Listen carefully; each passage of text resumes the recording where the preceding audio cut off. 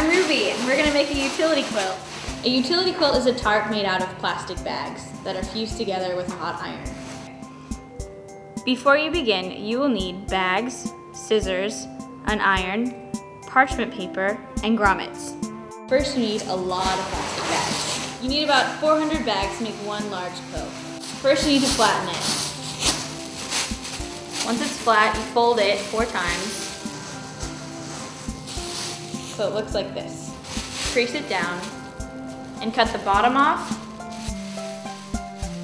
and the handles off. And you open it back up so it's one flat tube of plastic. Next, you take 3 bags and layer them one on top of the other. Take a piece of parchment paper and put it over top of them.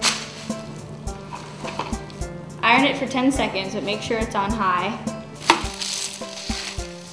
Flip it over and do it to the other side. And then you've made a perfect square for a utility quilt.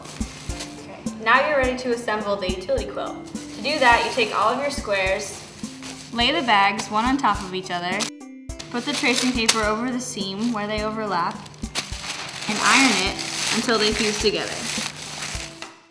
The bags will have fused together, and now you have a bigger sheet. Make sure you work in a well-ventilated area or have a fan nearby.